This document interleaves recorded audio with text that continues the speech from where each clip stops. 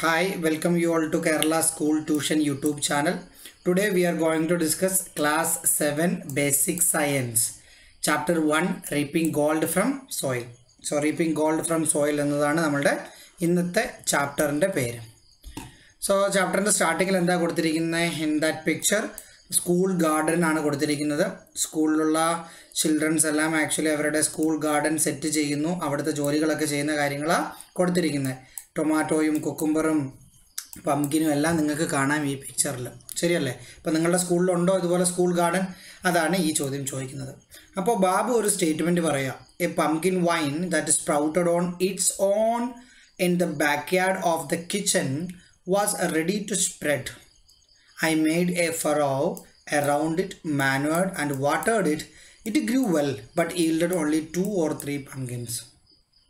സിമ്പിളായിട്ട് പറഞ്ഞാൽ ബാബുവിൻ്റെ അടുക്കള ഭാഗത്ത് വീണ് കിളിച്ച ഒരു പംകിൻ മത്തങ്ങ, അതിനെ ബാബു ആക്ച്വലി അത് കിളിച്ച് വരുന്നത് കണ്ട ശേഷം അതിനുള്ള ശുശ്രൂഷയും കാര്യങ്ങളൊക്കെ ചെയ്തു. പക്ഷേ ബാബു പ്രതീക്ഷിച്ച കണക്കുള്ള ഒരു റിസൾട്ടൊന്നും കിട്ടിയില്ല. 2-3 പംകിൻ മാത്രമേ കിട്ടിയുള്ളൂ. ഇതാണ് ഈ പംകിൻ എന്ന് പറയുന്നത്. ബാബുവിൻ്റെ ചോദ്യം, എന്തുകൊണ്ട് എനിക്ക് അത്രയും പ്രൊഡക്ഷൻ മാത്രമേ കിട്ടിയുള്ളൂ? അതാണ് ബാബുവിൻ്റെ ചോദ്യം. കാര്യം എന്താണെന്ന് വെച്ചാൽ, nurturing Elon is not enough. Are you getting it? Nurturing Elon is not enough to get more production. പിന്നോ fertile soil is important, favorable climate is important, quality seeds and planting materials are important, good sunlight is important, pest control, weed control is important, and proper watering is required. So along with the nurturing, all other factors should contribute in the proper way in order to get the best result. ഇത് നിങ്ങൾ ശ്രദ്ധിക്കേണ്ടത്, വീണ് കിളിച്ചതിനകത്താണ് actually ബാബുവിൻ്റെ after work എല്ലാം ചെയ്തത്. Quality of seed Babu ensure ചെയ്തില്ല. So that is the reason for that. Are you getting that? So a single plant yielded plenty of seeds. Are all seeds suitable for farming? No. Seeds also will vary in their quality. ചിലത് നല്ല quality ഉള്ളതായിരിക്കാം, ചിലത് diseased പാർട്ടിൽ നിന്നുള്ളതായിരിക്കാം. അങ്ങനെ ഒരുപാട് കാര്യങ്ങളുണ്ട്. Why do you think the pumpkin that grew in the kitchen yard did not produce much? Because quality of seeds ഒരു matter ആയിരിക്കാം. Fertile soil ഒരു ക്വസ്റ്റ്യൻ ആണ്, പക്ഷേ കിച്ചൺ ബാക്ക് യാർഡിലായതുകൊണ്ട് അത് ഫെർട്ടൈൽ ആണ് എന്ന് ബാബു വിശ്വസിക്കുന്നു നമ്മളും. സോ ക്വാളിറ്റി ഓഫ് സീഡ്സ് ആയിരിക്കണം ഇവിടെ മോസ്റ്റ് മാറ്റർ എന്ന് പറയുന്നത്. Do you realise that all seeds may not have the same quality? Yes, V realise. നമ്മൾ വിത്ത് ഗുണം 10 ഗുണം എന്നുള്ള സ്റ്റേറ്റ്മെൻറ്റ് കേട്ടിട്ടില്ലേ? മലയാളത്തിലൊരു ചൊല്ല് പറഞ്ഞ് കേട്ടിട്ടില്ലേ? സോ വിത്ത് ഗുണം 10 ഗുണം. വിത്ത് എന്ന് പറയുന്നത് നമ്മുടെ സീഡ്. വിത്ത് വളരെ ഇമ്പോർട്ടൻ്റ് ആണ്. വിത്തിനനുസരിച്ചിരിക്കും അതിൻ്റെ റിസൾട്ട് പോലും. ഓക്കെയാ? ഇപ്പോൾ ഫോർ എക്സാമ്പിളായിട്ട് പറയുകയാണെങ്കിൽ സീഡിൻ്റെ ക്വാളിറ്റിക്ക് അനുസരിച്ചായിരിക്കും ഒരു പ്ലാന്റിൻ്റെ അതിൻ്റെ ഹൈ ഈൽഡിങ് ആണോ. ഇപ്പോൾ ബാബുവിന് ഈൽഡ് കുറവായിരുന്നു. ഹൈ ഈൽഡിങ് ആണോ ഇല്ലെന്ന് സീഡാണ് ഡിറ്റർമിൻ ചെയ്യുന്നത്. അത് പെസ്റ്റിന് റെസിസ്റ്റൻ്റ് ആണോ, അത് ഹൈ ഈൽഡ് ആണോ, റെസിസ്റ്റൻസ് ടു ഡിസീസസ് ആണോ, ഇനി വളരെ ഷോർട്ട് ടൈമിനുള്ളിൽ അത് ബെറ്റർ റിസൾട്ട് തരുന്നോ, ഇതെല്ലാം നമുക്ക് ഒരു പ്രോപ്പർ സീഡിൻ്റെ ക്വാളിറ്റിക്ക് അനുസരിച്ച് ഡിഫർ ചെയ്തുകൊണ്ടിരിക്കും. ഓക്കെയാ? So what are the factors to be considered while selecting seed from A plant? ഒരുപാട് ഫാക്ടേഴ്സ് ഉണ്ട് ഒരു പ്ലാന്റിൽ നിന്നും സീഡ് സെലക്ട് ചെയ്യുമ്പോൾ. അതാണ് ഈ താഴെ പറയുന്നത്. ഓക്കെയാ? Plants from which seeds are collected. അതിന് ഒരുപാട് ക്വാളിറ്റീസ് ഉണ്ട്, അത് നമുക്ക് പറയാം. അതിനു മുമ്പ് ഈ ക്വസ്റ്റ്യൻസ് നമുക്ക് നോക്കാം. സോ ഇതിനകത്ത് 2 പിക്ചർ കൊടുത്തിട്ടുണ്ട്. നമ്മളുടെ വെണ്ടയ്ക്കയുടെ 2 പിക്ചർ കൊടുത്തിട്ടുണ്ട്. ഒരെണ്ണം എന്ന് പറയുന്നത് രോഗം വന്ന് കരിഞ്ഞ് ഒരു പരുവമായിരിക്കുന്നു. ഒരെണ്ണം എന്ന് പറയുന്നത് നല്ല healthy ആയിട്ടിരിക്കുന്നു. Okay? Observe these pictures, not the differences. Which has more yield? Picture 1 has more yield. Can seeds be collected from the diseased plant? No, don't collect it from there. Have you noticed that fruits are formed in a plant at different stages of its life? Yes. Which stage is suitable for collecting seeds? First formed ആണോ, mid formed ആണോ, അതോ growing സ്റ്റേജിൻ്റെ എൻഡിൽ form ചെയ്യാനോ better എന്ന ചോദ്യം. എപ്പോഴും mid formed ആയിരിക്കും the best എന്ന് പറയുന്നത്. കാര്യം സ്റ്റാർട്ട് ഫസ്റ്റ് ഫോംഡ് എന്ന് പറയുന്നത് പ്ലാന്റ് അങ്ങോട്ട് ഗ്രോത്ത് ആയി വന്ന അന്നേരം വരുന്ന ഫ്രൂട്ടിംഗ് ആണ്, സീഡാണ്. എൻഡ് വരുമ്പോഴോ ഇത് ഓൾമോസ്റ്റ് അതിൻ്റെ ലൈഫ് സ്പാൻ കഴിഞ്ഞ് അതിൻ്റെ വിഗർ കുറവായിരിക്കും. അതേസമയത്ത് മിഡ് ഫോംഡ് ആണെങ്കിലോ, ഇപ്പോൾ നമ്മളുടെ ഹ്യൂമൻ ലൈഫിൽ തന്നെ എടുത്താൽ നമ്മളുടെ ചൈൽഡ് ഏജ് ആണോ ഏറ്റവും പ്രൊഡക്റ്റീവ്, ഓൾഡ് ഏജ് ആണോ ഏറ്റവും പ്രൊഡക്റ്റീവ്, അതോ ഈ ഇൻ ബിറ്റ്വീൻ ആയിട്ട് നിൽക്കുന്ന യങ് ഏജ് ആണ് ഏറ്റവും പ്രൊഡക്റ്റീവ്? ഈ യങ് ഏജ് ആയിട്ടുള്ള യൂത്ത് ഏജ് ആണ് എപ്പോഴും പ്രൊഡക്റ്റീവ്. സോ സിമിലർലി സീഡ്സിൻ്റെ കാര്യം എടുത്താലും മിഡ് സ്പാനിൽ മിഡ് ഫോംഡ് ആയിരിക്കും എപ്പോഴും ബെറ്റർ എന്ന് പറയുന്നത്. ഓക്കെയാ?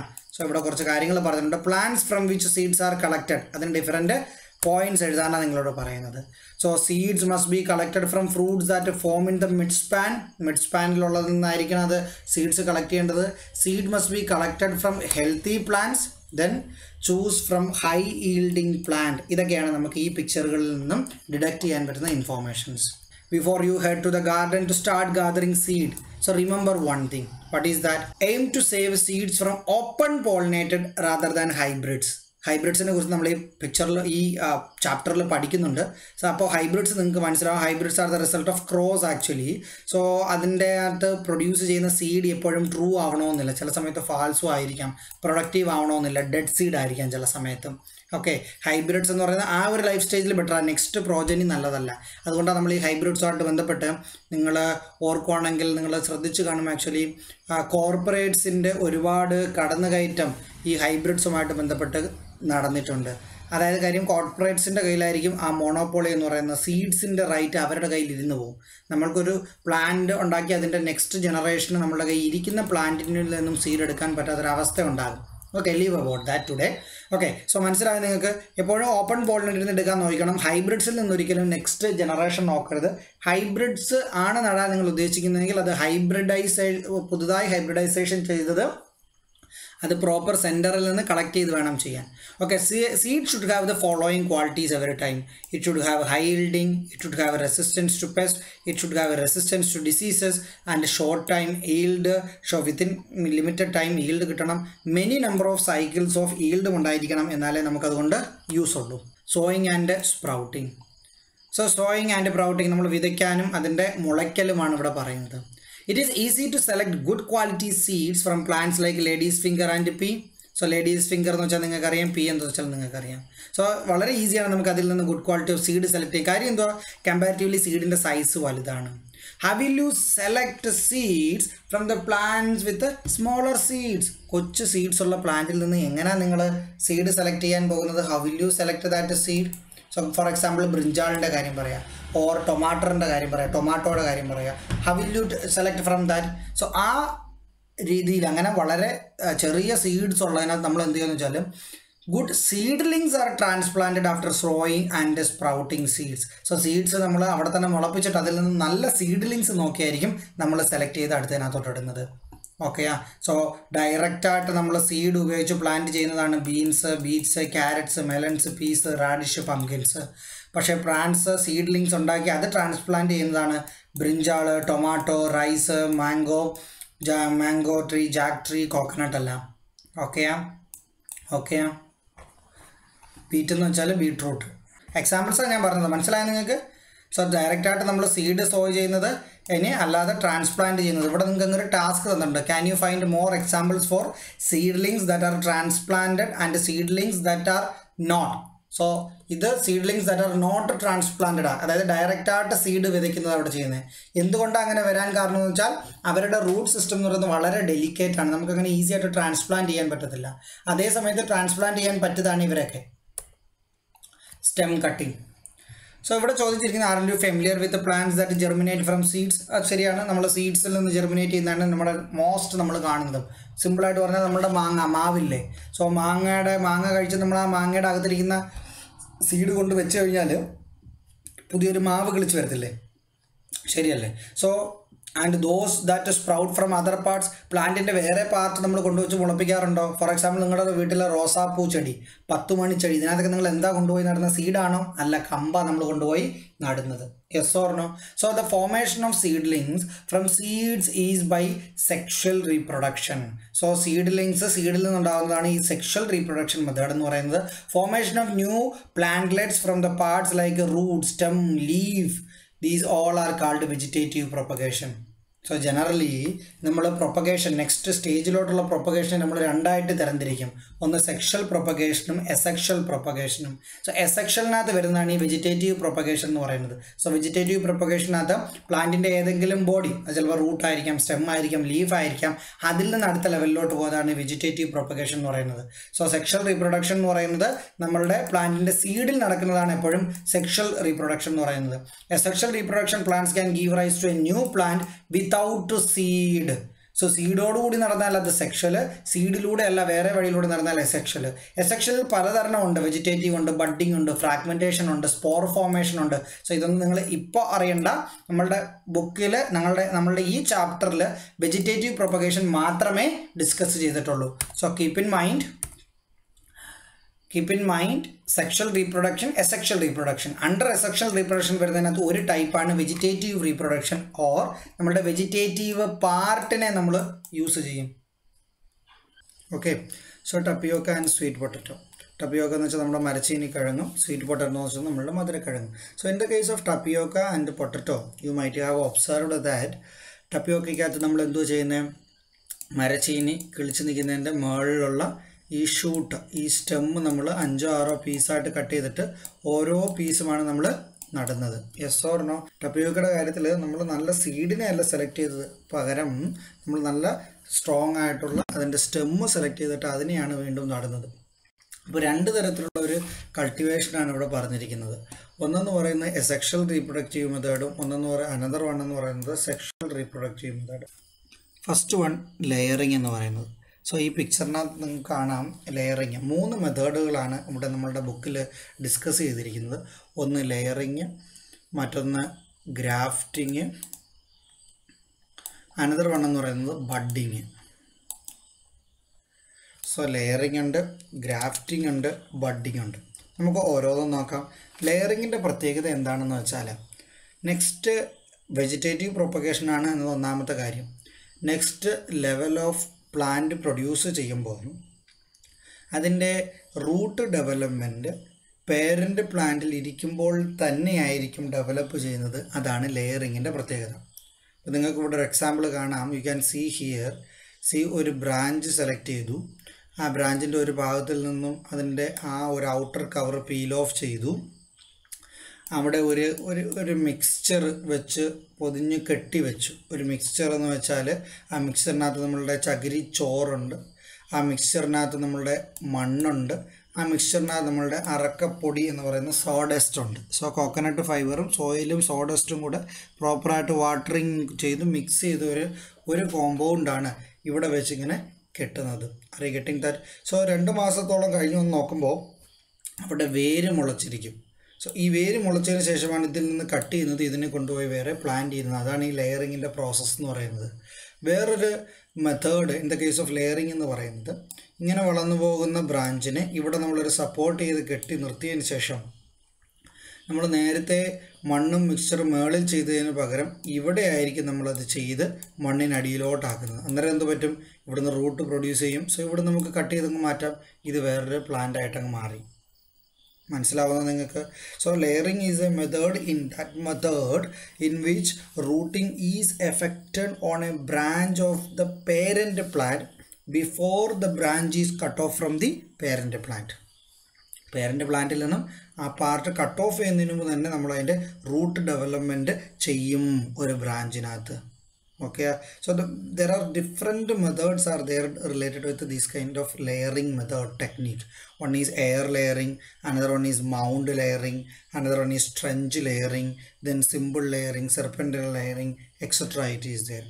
So നമ്മൾ ഇവിടെ ഒരു മെത്തേഡ് കണ്ടില്ലേ, ഇതിനെയാണ് ആക്ച്വലി നമ്മൾ എയർ ലെയറിംഗ് എന്ന് പറയുന്നത്. മനസ്സിലാവുന്നോ? ഇത് എയർ ലെയറിങ്ങിൽ നമ്മൾ എന്തോ ചെയ്യുന്നത്, ഒരു മിക്സ്ചർ എന്ന് പറയുന്നത് നമ്മൾ ഒരു മിക്സ്ചർ എന്ന് പറയുന്നത് നമ്മൾ ഒരു ബ്രാഞ്ചിൻ്റെ കറക്റ്റ് പൊസിഷനിൽ അതിനു വേണ്ടി റെഡിയാക്കിയതിന് ശേഷം അവിടെ പോളിത്തീൻ കവർ കൊണ്ട് കെട്ടിവെക്കും. ഇൻ ദ കേസ് ഓഫ് ഇത് സിമ്പിൾ ലെയറിങ്ങിൽ പ്രത്യേകത എന്തുവാ, മണ്ണിനടിയിൽ വെച്ച് തന്നെ നമ്മൾ അതിനെ ഡെവലപ്പ് ചെയ്തെടുക്കുന്നതാണ്. 2 മെത്തേഡ് ലെയറിംഗ് ആണ് നമ്മുടെ ബുക്കിനകത്ത് പറഞ്ഞിരിക്കുന്നത്. നോക്കാം നമുക്ക്. Layering is effective in plants like jasmine, rose, hibiscus, cashew, sapota, and row. Layering is also done on branches that grow close to the soil by bending in the middle of the branch to the soil. Okay, so layering in the chala important points, some information that you need to keep in mind here. Most of the plants can be grown in this way. So layering in a plant എന്നല്ല ഏത് പ്ലാന്റും മിക്ക പ്ലാന്റുകളെ നമുക്ക് എടുത്ത് layering ചെയ്യാൻ പറ്റും. അതായത് ബ്രാഞ്ചായിട്ട് develop ചെയ്തു പോകുന്ന പ്ലാന്റുകളെ എടുത്ത് നമുക്ക് ഈ രീതിയിൽ ലെയറിങ് ചെയ്തെടുക്കാൻ പറ്റും. Plants formed from layering do not have as much lifespan as plants formed from seed germination. They will be of smaller size also. So അതൊരു ഡിസഡ്വാൻറ്റേജ് ആയിട്ടാണ് പറയാൻ. ഒന്നെന്ന് പറയുന്നത് ലെയറിങ്ങിലൂടെ ലെയറിങ്ങിൽ നമ്മൾ എന്തോ ചെയ്യുന്നതെന്ന് വെച്ചാൽ ആൾറെഡി എക്സിസ്റ്റിംഗ് ആയിട്ടുള്ളൊരു പ്ലാന്റിൻ്റെ ബ്രാഞ്ചിൽ നിന്ന് നമ്മൾ റൂട്ട് ഡെവലപ്പ് ചെയ്യുക ചെയ്യുന്നത്. ഓർ ഈ പ്ലാന്റ് മെച്യൂർ ചെയ്തൊരു ലെവലെത്തി, സോ അതിൻ്റെ ഒരു പാർട്ടിനെയാണ് നമ്മളെടുത്ത് മാറ്റുന്നത്. അപ്പോൾ അത്രത്തോളം ലൈഫ് സ്പാൻ കാണത്തില്ല. They have qualities of the parent plant എങ്ങനെയാണോ സെയിം ഡിറ്റോ ആയിരിക്കും ഇവനെന്ന് പറയുന്നത്. അതായത് if layering is done on A diseased plant, new plant will also be infected. So layering ചെയ്യുന്ന ഒരു പ്ലാന്റ് ഏറ്റവും ഹെൽത്തി ആണെങ്കിൽ ന്യൂ പ്ലാന്റും അതുപോലെ ഇരിക്കും. ഇനി ലെയറിങ് ചെയ്യുന്ന പ്ലാന്റ് ഒരു ഡിസീസ്ഡ് ആണെങ്കിൽ ന്യൂ പ്ലാന്റും അതുപോലെ ഇരിക്കും. Flowering and fruiting of such plants are faster than those in the plants formed from seeds. So in the case of a layered next generation, flowering and fruiting will be very faster. Through this method, we can produce more sapling within a short period. So through this method, we can produce more sapling within short period. Layered plants do not possess tap root system. ശ്രദ്ധിക്കേണ്ട കാര്യം എന്തുവാ, ഇതിനകത്ത് ഈ അഡ്വാൻറ്റേഷ്യസ് റൂട്ട്സാണ് നമ്മൾ generate ചെയ്തെടുക്കുന്നത്. ഒരു സീഡിൽ നിന്നും develop ചെയ്ത് വരുമ്പോഴാണ് എല്ലാ തരത്തിലുള്ള റൂട്ട് ഡെവലപ്പ് ആകുന്നതും ടാപ്പ് റൂട്ട് സിസ്റ്റത്തിൻ്റെ കാര്യം വരുന്നതും. പക്ഷേ ലെയറിങ്ങിൽ നമ്മളൊരു ബ്രാഞ്ചിൽ നമ്മൾ ഇൻഡ്യൂസ് ചെയ്ത ഗ്രോത്തിൽ ടാപ്പ് റൂട്ട് സിസ്റ്റം കാണത്തില്ല എന്നാണ് പറയുന്നത്. Layered plants do not possess a taproot system. They require more care. കാര്യം ഈ നമ്മളുടെ ഒറിജിൻ പ്ലാന്റിൻ്റെ നമ്മൾ ഏതാണോ സോഴ്സ് പ്ലാന്റ് ആയിട്ട് ഉപയോഗിച്ചത് അതെന്ന് പറയുന്നത് അത്യാവശ്യം റെസിസ്റ്റൻസ് ഒക്കെ കൊണ്ട് സ്റ്റേ ആയ ഒരു പ്ലാന്റാണ്. അതേസമയത്ത് നമ്മൾ ലെയേർഡായിട്ട് എടുക്കുന്ന പ്ലാന്റ് ഉണ്ടല്ലോ അതിന് കുറച്ചും കൂടെ നമ്മൾ കെയർ കൊടുക്കേണ്ടി വരും. കാര്യം അത്രയും ഒരു റൂട്ട് സിസ്റ്റം ഒന്നും ഇതിനകത്ത് ഡെവലപ്പ് ആയിട്ടില്ല. നെക്സ്റ്റ് വണ്ണാണ് ഗ്രാഫ്റ്റിംഗ് എന്ന് പറയുന്നത്. സോ ലെയറിങ്ങിന് നമ്മൾ ഒരുപാട് ഗുണമുണ്ട്. ഇനി ഗ്രാഫ്റ്റിങ്ങിൻ്റെ പ്രത്യേകത എന്തുവാ? In grafting A small branch of A superior quality plant is joined with a branch of another plant of the same species. So ഒരേ തരത്തിലുള്ള രണ്ട് സ്പീഷീസുകൾ എടുത്തിട്ട് നമ്മൾ ക്രോസ് ചെയ്യുന്നതിനായി ഗ്രാഫ്റ്റിംഗ് എന്ന് പറയുന്നത്. ഇത് ശ്രദ്ധിച്ചോ നിങ്ങൾ? സോ ഇത് അതേ ടൈപ്പ് ഒരു പ്ലാന്റ് ആണ്, ഇത് അതേ ഒരു ടൈപ്പ് ഒരു പ്ലാന്റ് ആണ്. രണ്ടിനെയും ഒട്ടിച്ച് ചേർക്കുന്ന പരിപാടിയാണ് ഈ ഗ്രാഫ്റ്റിംഗ് എന്ന് പറയുന്നത്.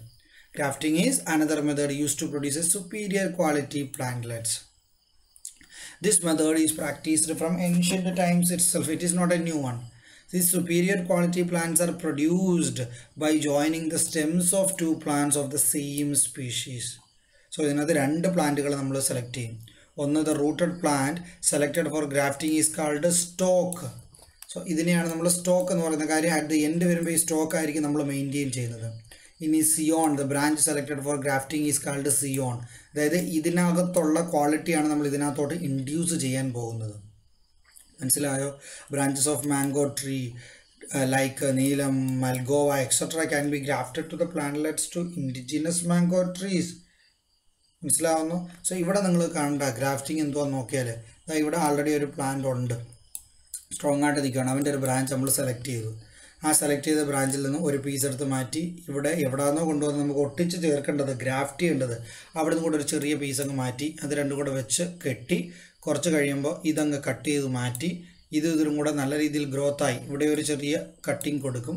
ഇത് രണ്ടും കൂടെ ഗ്രോത്തായി കഴിയുമ്പോൾ ഈ കട്ടിങ് ഞങ്ങളെടുത്ത് മാറ്റും, ഇവിടെ നിന്നും കട്ട് ചെയ്ത് മാറ്റും. അപ്പോൾ ഇങ്ങനെ ഡെവലപ്പ് ചെയ്ത് അങ്ങ് പോകും. ഇതും ഡെഡ് പാർട്സ് ആയിട്ട് അങ്ങ് പൊയ്ക്കോളും. മനസ്സിലാവുന്ന നിങ്ങൾക്ക്? സോ ഗ്രാഫ്റ്റിംഗ് നിങ്ങൾ കണ്ടോ? ഗ്രാഫ്റ്റിങ്ങിൻ്റെ പ്രൊസീജിയർ നിങ്ങൾക്ക് വായിച്ച് നോക്കാം. നെക്സ്റ്റ് എന്ന് പറയുന്നതാണ് ബഡ്ഡിങ് എന്ന് പറയുന്നത്. So in budding A bud is grafted to another plant of the same species.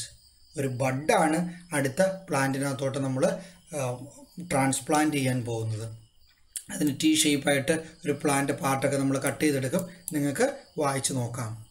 Okay, Okay, let's look to the question. So in table, first box variety 1 കൊടുത്തിട്ടുണ്ട്, second box variety 2 കൊടുത്തിട്ടുണ്ട്. Variety 1-നകത്ത് ചില features കൊടുത്തിട്ടുണ്ട്, variety 2-നകത്ത് ചില features കൊടുത്തിട്ടുണ്ട്. Variety 1 long lifespan ആണ്, low yield ആണ്, active growth in our soil ആണ്, high resistance to disease ആണ്, need less nurturing ആണ്. Variety 2 short lifespan ആണ്, ഇതിന് ഓപ്പോസിറ്റ് short lifespan ആണ്, high yield ആണ്, poor growth in soil ആണ്, low resistance to disease ആണ്, need more nurturing ആണ്. ഇപ്പോൾ നമുക്ക് വേണമെങ്കിൽ പറയാൻ വെറൈറ്റി 2 എന്ന് പറയുന്നതാണ് നമ്മൾ എവിടെ നിന്നെങ്കിലും കൊണ്ടുവരുന്ന ഇറ്റ്സ് എ ഫോറിൻ ബ്രീഡ് എന്ന് വേണമെങ്കിൽ നമുക്കറിയാം. കാര്യം ഒരു ഫോറിൻ ബ്രീഡ് നമ്മൾ കൊണ്ടുവന്ന എപ്പോഴും നമ്മൾ നോക്കുന്നത് ഹൈ ഈൽഡ് ആയിരിക്കും നമ്മൾ നോക്കുന്നത്.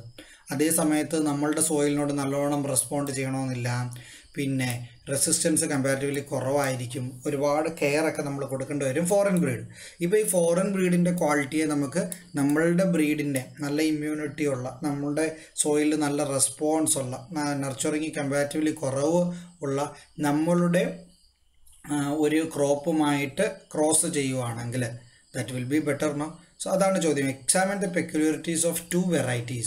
What are the methods that can be adopted to produce good sapling with the qualities of both the varieties? രണ്ട് വെറൈറ്റീൻ്റെ ക്വാളിറ്റി ഉള്ളത് നമുക്ക് ഉണ്ടാക്കണമെങ്കിൽ ഏത് method what are the methods we can use here?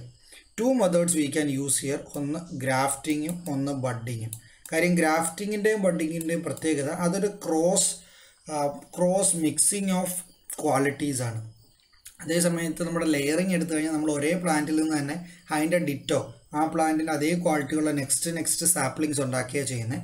അതേ സമയത്ത് ഗ്രാഫ്റ്റിങ്ങിലും ബഡ്ഡിങ്ങിലും നമ്മൾ രണ്ട് പ്ലാന്റ് എടുത്ത് അവരുടെ ക്വാളിറ്റി മിക്സ് ചെയ്യുക ചെയ്യുന്നത്. The good quality of plant can be grafted or budded on the native variety. The new plant will get the benefit of the strong root system also, all the qualities of variety 2 also. Is that okay? Which variety can be selected as stock and which one as Zion?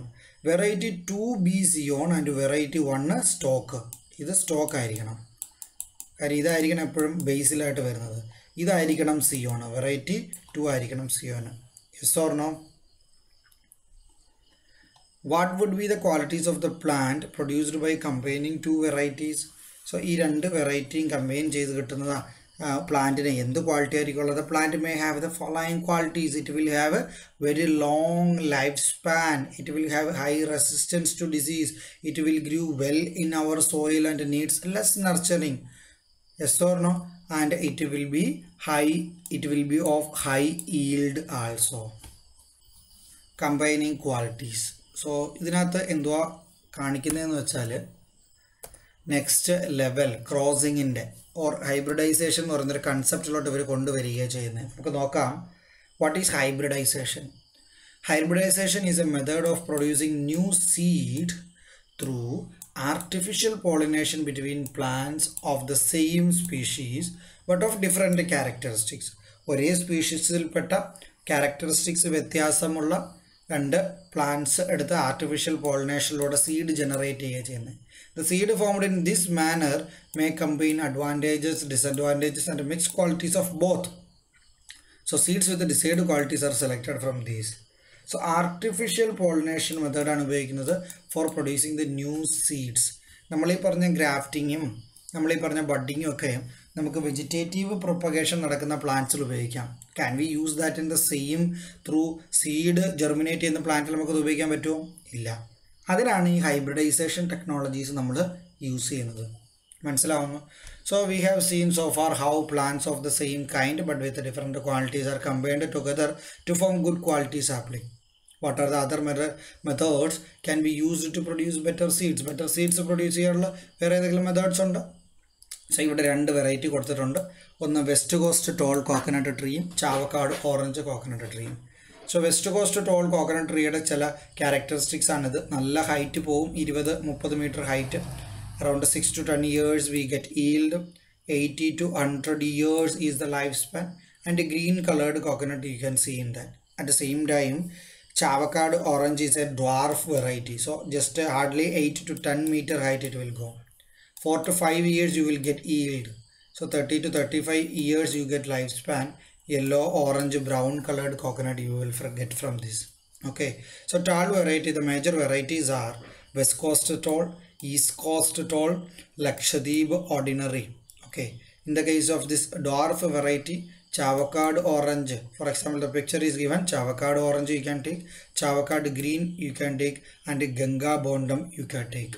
Okay, so find out the advantages and disadvantages of tall and dwarf varieties and write them down. What will be the qualities of new seed produced by combining tall and dwarf varieties? What will be their qualities? So ഇതിൻ്റെയൊക്കെ മെറിറ്റ്സും ഡിമെറിറ്റ്സും നമ്മൾ എടുക്കാനാണ് പറഞ്ഞത്. നമ്മളിപ്പോൾ west coast tall ആദ്യത്തെ പറഞ്ഞ് west coast tall അല്ലേ. If you are taking merits of that, it has very long life span. Yes or no? So it can yield for a longer time also. But when we take the case of demerits, harvesting is difficult in this because the tree is very tall. It takes a longer time to give yield also. What about the Chavakad orange? Harvesting is easy in this. Yes or no? Because height വളരെ കുറവാണ്, പക്ഷേ life span വളരെ കുറവാണ്. 4 to 5 years yield, life span 30-35 വർഷം മാത്രമേ വരുന്നുള്ളൂ. ഓക്കെയാ? Hybrid variety coconut tree. ചില ഹൈബ്രിഡ്സിനെയാണ് ഇവിടെ കൊടുത്തിരിക്കുന്നത്. ഒന്ന് ചന്ദ്രലക്ഷ, സെക്കൻഡ് വൺ ചന്ദ്രസങ്കര, മൂന്നാമത്തത് ലക്ഷഗംഗ. ഇങ്ങനെ 3 കോക്കനട്ട് വെറൈറ്റിയാണ് ഈ കൊടുത്തിരിക്കുന്നത്. ഏതൊക്കെയാ? ചന്ദ്രലക്ഷ, ചന്ദ്രശങ്കര ആൻഡ് ലക്ഷഗംഗ. ചന്ദ്രലക്ഷ എന്ന് പറയുന്നത് നമ്മുടെ ലക്ഷദ്വീപ് ഓർഡിനറിയും ചാവക്കാട് ഓറഞ്ചിൻ്റെയും കൂടെ മിക്സ്ചറാണ്, ഹൈബ്രിഡൈസ്ഡ് ആണ്. ചന്ദ്രസങ്കര എന്ന് പറയുന്നത് ചാവക്കാട് ഓറഞ്ചിൻ്റെയും വെസ്റ്റ് കോസ്റ്റ് ടോളിൻ്റെയും കൂടെ ഹൈബ്രിഡൈസ്ഡ് ആണ്. ലക്ഷഗംഗ എന്ന് പറയുന്നത് Lakshadweep ഓർഡിനറിയും Ganga ബോണ്ടത്തിൻ്റെയും. Okay, so good salt seeds of paddy, vegetables etcetera have also been developed in this method of hybridisation. അതിന് എക്സാമ്പിളാണ് ഈ കൊടുത്തിരിക്കുന്നത്. പാഡിയുടെ ഹൈബ്രിഡൈസ്ഡ് ക്രോപ്സ് ആണ് ഇതെന്ന് പറയുന്നത്. പവിത്ര, ഹ്രസ്വ, അന്നപൂർണ. പിയുടെ ലോല, മലിക, ഭാഗ്യലക്ഷ്മി, ജ്യോതിക. ഗ്രീൻ ചില്ലി ഉജ്ജ്വല, ജ്വാലാമുഖി, അനുഗ്രഹ, ലേഡീസ് ഫിംഗർ, കിരൺ, ആർക്ക, അനാമിക, സൽകീർത്തി. ബ്രിഞ്ചോൾ, സൂര്യ, ശ്വേത, ഹരിത, നീലിമ. ടൊമാറ്റോ, മുക്തി, അനഘ, അക്ഷയ. സോ പല ക്രോപ്സുകളാണ് നമ്മളിവിടെ കൊടുത്തിരിക്കുന്നത്. Yes or no? Okay, Agricultural Research Institute. See, we have actually plenty of Agricultural Research Institute. It's a headquarters located in Kerala also. So these agricultural institutes gives us actually a good result. So good result means new innovation of crops that is having different qualities. What all qualities should be there? What should be made possible in this agricultural sector? We need high yield seeds, crops. We need quick yield.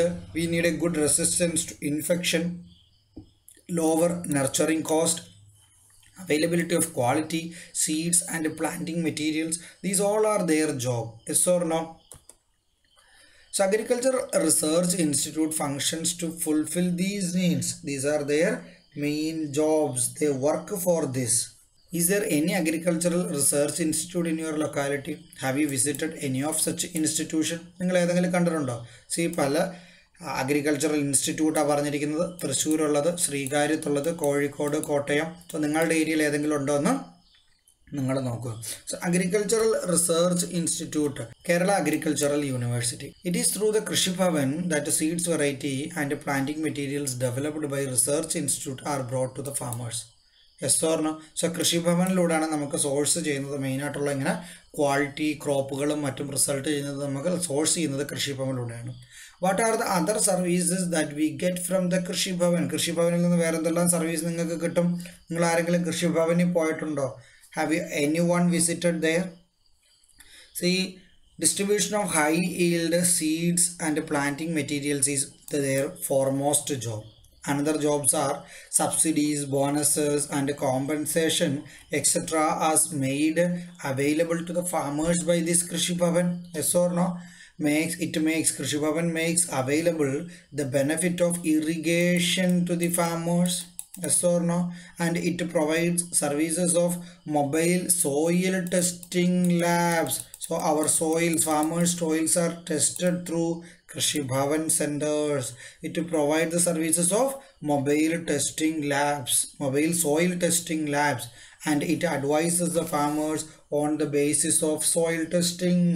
They will advise them to what to do, what not to do, and observing crops for pest and disease attacks, and it giving Krishi Bhavan is giving advice related with that, how to manage that pest and weed attack, and training in different farming practices to the farmers in a region. And Krishi Bhavan also provides insurance protection to farmers and issuing license for storing chemical fertilizers and pesticides, issuing various certificates that farmers need is part of Krishi Bhavan's job. Okay. Plant diversity. We have so far discussed modern methods for preparing quality planting materials. Even if we use quality planting material, the yield may not be good if the soil is not fertile. So good quality soil ensure the health of a plant. So quality of the seed material മാത്രമല്ല matter, സോയിലിൻ്റെ ക്വാളിറ്റിയും ഒരു മാറ്ററാണ്. So ഇനി നമ്മൾ പഠിക്കാൻ പോകുന്നത് different method of farming practices ആണ്. രണ്ടെണ്ണം നമ്മൾ പഠിക്കുന്നുണ്ട്, ഇൻ്റർ ക്രോപ്പിങ്ങും ക്രോപ്പ് റൊട്ടേഷനും. സോ ക്രോപ്പ് റൊട്ടേഷൻ എന്ന് വെച്ചാൽ അതിനകത്ത് പറയുന്നത് പോലെ ക്രോപ്പിനെ നമ്മൾ റൊട്ടേറ്റ് ചെയ്യുകയാണ്. So സീസണലായിട്ട് in this season V so this kind of A crop, next season അടുത്തത്, നെക്സ്റ്റ് സീസൺ അടുത്തത്. Now we are moving to next methods of farming practices. There are to farming practices, intercrop farming practices and crop rotation.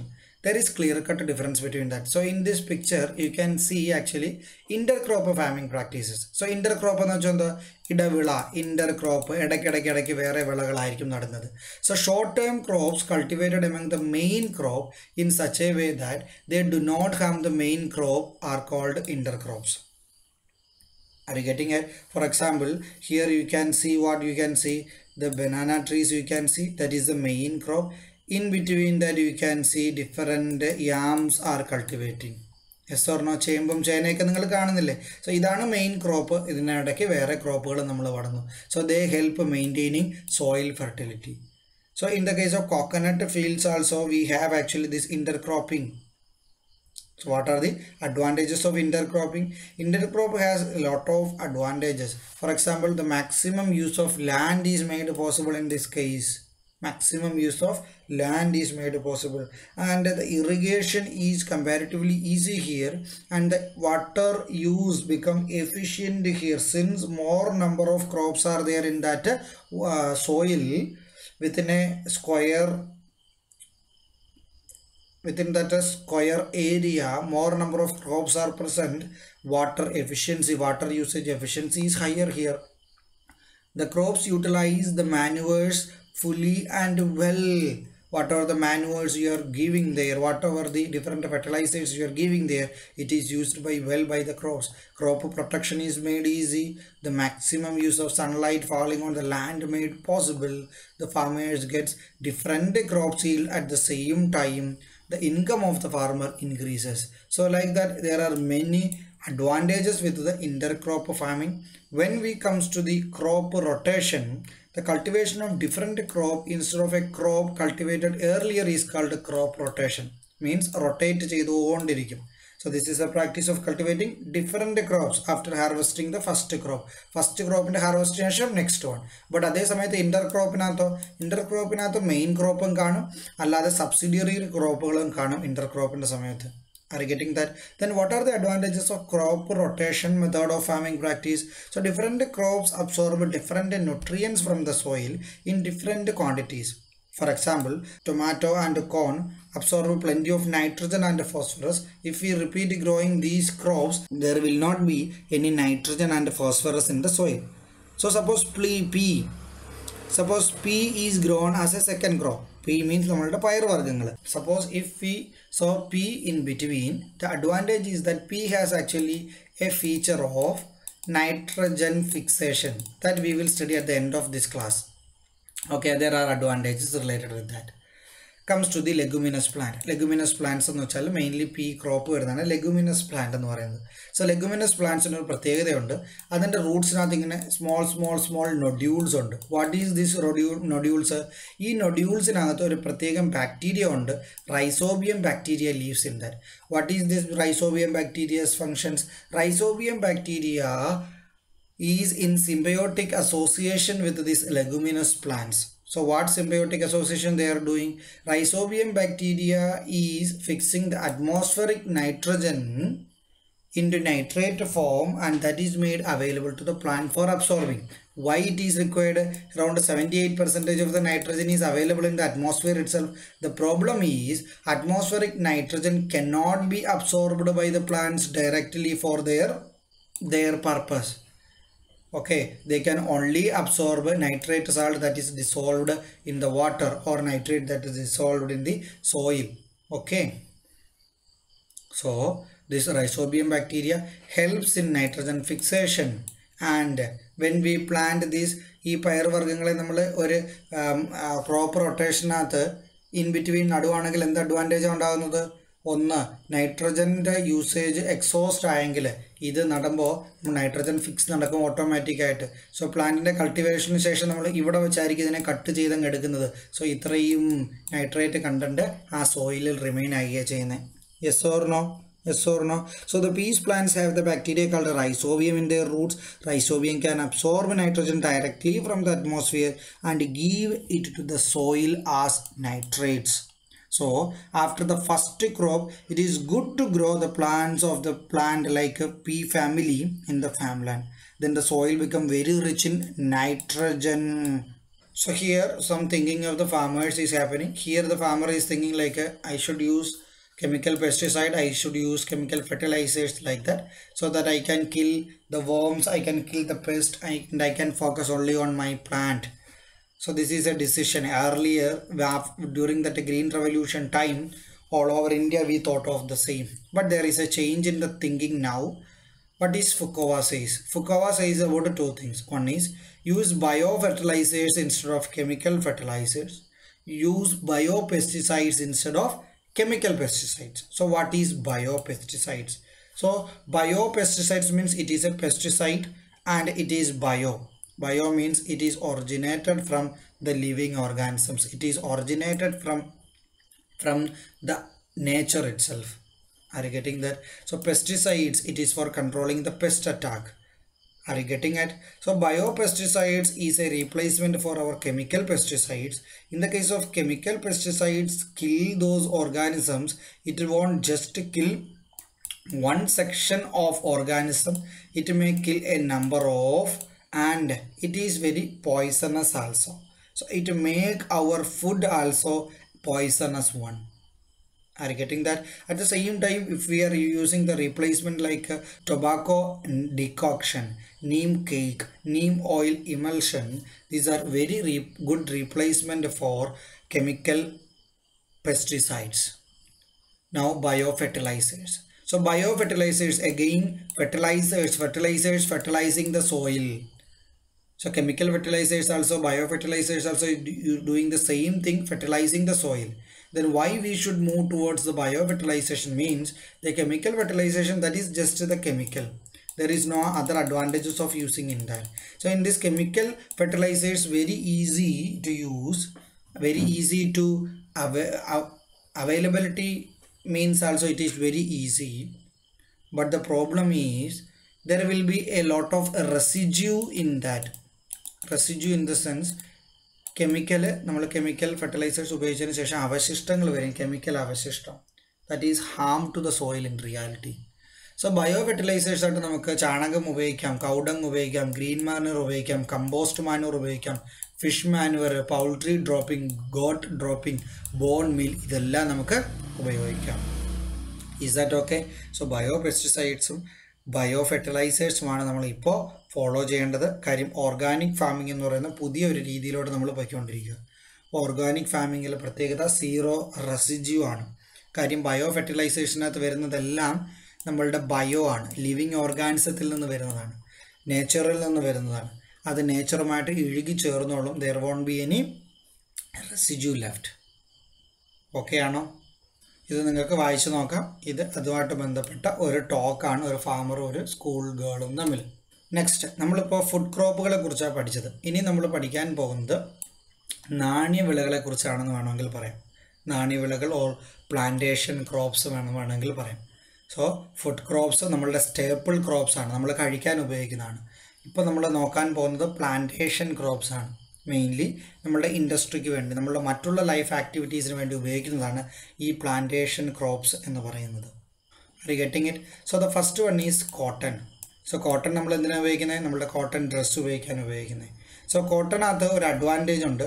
ഒന്ന്, cotton is used for obtaining the fibre, cotton fibre from this crop. And other byproduct of that is the cotton seed is used as a cattle feed, and the oil produced from cotton seed is used for industrial purposes. Jute is again, it is used for obtaining the jute fiber. So jute fibers are obtained. ചണച്ചാക്കുകളൊക്കെ നിങ്ങൾ കണ്ടിട്ടില്ലേ? ചണച്ചാക്കുകൾ. So അതാണ് ഈ jute fibre എന്ന് പറയുന്നത്. നമ്മളുടെ നാട്ടിൽ ഉപയോഗിക്കുന്നതാണ് ഈ കയർ എന്ന് പറയുന്നത്. തേങ്ങ കണ്ടിട്ടില്ലേ നിങ്ങൾ വീട്ടിൽ? കോക്കനട്ട് തേങ്ങ പൊതിച്ച് കഴിയുമ്പോൾ അതിനകത്ത് ചകിരിയും തൊണ്ടും കിട്ടത്തില്ലേ? സോ കോക്കനട്ട് ഹസ്ക്, അതിൻ്റെ ചകിരി, കോക്കനട്ടിൻ്റെ ചകിരി തൊണ്ടും എല്ലാം കൂടെ അവർ സോക്ക്ഡ് ഇൻ വാട്ടർ, അതിൽ നിന്നിട്ട് ചകിരി സെപ്പറേറ്റ് ചെയ്തെടുക്കും. സോ ചകിരിയാണ് അതിൻ്റെ ഫൈബർ എന്ന് പറയുന്നത്. സോ ചകിരിയിൽ നിന്നും, നമ്മൾ ഈ തേങ്ങയിൽ കാണുന്ന ആ ചകിരിയിൽ നിന്നും പ്രൊഡ്യൂസ് ചെയ്തതാണ് ഈ കയർ പ്രൊഡക്ട്സ് എല്ലാം. കയർ മാട്രസ് ഉണ്ട്, കയർ കാർപ്പറ്റ്സ് ഉണ്ട്, അങ്ങനെ ഒരുപാട് കാര്യങ്ങളുണ്ട്. Okay, so this is also again completely 100% natural നിന്ന് ഒറിജിനായിട്ടുള്ള, നേച്ചറുമായിട്ട് അസോസിയേറ്റ് ചെയ്ത ഒരു ക്രോപ്പാണ് എന്ന് പറയുന്നത്. Okay, next കൺസെപ്റ്റാണ് integrated farming. In integrated farming, more than one area is brought into association with each other. That means rice cultivation and cattle rearing got associated, or we do both at the same time. The advantage എന്തുവാ? നമ്മൾ പാടി cultivation ചെയ്യുന്നതിൽ നിന്നും നമുക്ക് നെല്ല് കിട്ടും നമ്മളുടെ യൂസേജിന്, ഇവിടെ നിന്ന് കിട്ടുന്ന വൈക്കോൽ നമുക്ക് കാറ്റിൽ ഫീഡിങ്ങിന് യൂസ് ചെയ്യാം. സോ ഇൻ്റഗ്രേറ്റഡ് ഫാമിങ്ങിനകത്ത് ഒന്നിലധികം ഫാമിംഗ് പ്രാക്ടീസസിനെ ഇൻവോൾവ് ചെയ്യും for the same place. The advantage is that ഒരു ഫാമിംഗ് ആക്ടിവിറ്റിയുടെ വേസ്റ്റ് ആയിരിക്കും മറ്റൊരു ഫാമിംഗ് ആക്ടിവിറ്റിയുടെ റിസോഴ്സ് എന്ന് പറയുന്നത്. ഓക്കെ, സോ ഹൗ ആർ കാറ്റിൽ rearing and paddy cultivation is related? മനസ്സിലായ നിങ്ങൾക്ക്? ഇനി കാറ്റിൽ നിന്ന് വരുന്ന അതിൻ്റെ കൗ ഡങ് ഉണ്ടല്ലോ, സോ ഇതെന്ന് പറയുന്നത് നമുക്ക് നല്ലൊരു മാനുവറാണ്, നല്ലൊരു വളമാണ്, നമുക്കതിന് വളമായിട്ട് ഉപയോഗിക്കാം ഇവിടെ. സോ ബയോ ഫെർട്ടിലൈസേഴ്സ് കിട്ടി, നമുക്ക് ഇതിനുള്ള ഫുഡും കിട്ടി നമുക്ക്. സോ വീട്ടിൽ നിന്നുള്ള ഓർഗാനിക് വേസ്റ്റുകളില്ലേ, നമ്മളുടെ പച്ചക്കറികളുടെയൊക്കെ വേസ്റ്റുകളും കാര്യങ്ങളും, അതെല്ലാം നമുക്ക് ഈ ബയോഗ്യാസ് പ്ലാന്റിൽ കൊണ്ടിടാം. കൗഡങ്ങിനെ നമുക്കിവിടെ ബയോഗ്യാസ് പ്ലാന്റിൽ കൊണ്ടിടാം. സോ ഇതിന് ശേഷം നമ്മളിതിൽ നിന്നും ബയോഗ്യാസ് പ്രൊഡ്യൂസ് ചെയ്താൽ നമുക്കതൊരു കിച്ചനകത്ത് ഫ്യൂവലായിട്ട് യൂസ് ചെയ്യാം. അതിൽ നിന്നും അധികം വരുന്ന സ്ലറി ഉണ്ടല്ലോ, സ്ലറി എന്ന് വെച്ചാൽ വേസ്റ്റ്, അത് നമുക്ക് നല്ലൊരു വളമായിട്ട് യൂസ് ചെയ്യുകയും ചെയ്യാം. മനസ്സിലാവുന്ന നിങ്ങൾക്ക്? So how are the cattle rearing and paddy cultivation related? മനസ്സിലായോ? How are the organic waste from the Holmes and agriculture field utilised? Biogas produce ചെയ്യാം, അതിൽ നിന്ന് വരുന്ന സ്ലറിയെ നമുക്ക് ഇതിൻ്റെ ഫാമിംഗ് ആക്ടിവിറ്റീസിന് ഉപയോഗിക്കാം.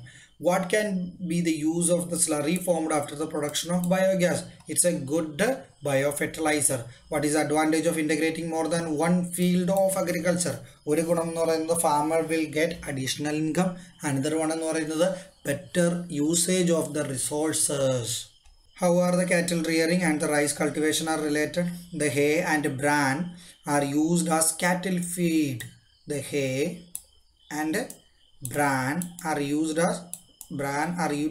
as cattle feed. The dung of cattle is used as manure. How are the organic waste from the homes and farmland are utilized? The dung is used in the biogas plant to produce gas. Other solid waste are used to make compost. What can be the use of slurry formed after the production of biogas? Slurry is a good manure. What is the advantage of integrating? What is the advantage of integrating more than one field of agriculture? The farmland is used fruitfully and efficiently, and it saves time. Expenditure is reduced. Gets a stable income from different field for the farmers, and the workload is reduced. Scientific management is done at the source itself, so no wastage, no pollution at all. Because of the natural cycling method of the process, the balance of nature is maintained in this kind of farming practices. Agriculture and cattle rearing. Agriculture and cattle rearing are integrated farming methods in Kerala that existed traditionally. Cows and buffaloes can be reared along with the paddy cultivation.